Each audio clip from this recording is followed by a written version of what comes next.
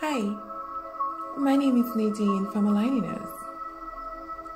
Today, I'm reading to you from Emmet Fox's book, Around the Year, for April 24th, entitled Striving for Perfection. What of the man who is conscious of considerable moral imperfection, perhaps of the habit of grave sin, and is at the same time sincerely desirous of spiritual growth? Is he to relinquish the quest for spiritual knowledge until he has first reformed his conduct? By no means.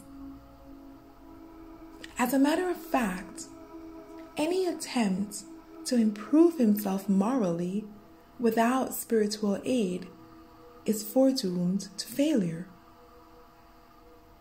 The thing to do is to pray regularly and to throw the responsibility for success upon God.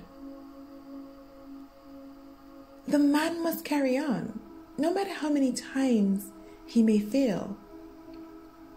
Let him keep affirming that God is helping him and that his own real nature is spiritual and perfect.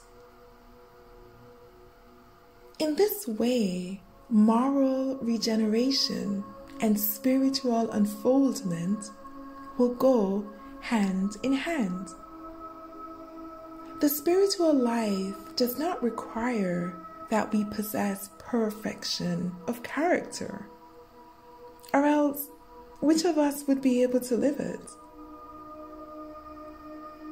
What it does require is honest, genuine striving for that perfection. He that is perfect in knowledge is within thee.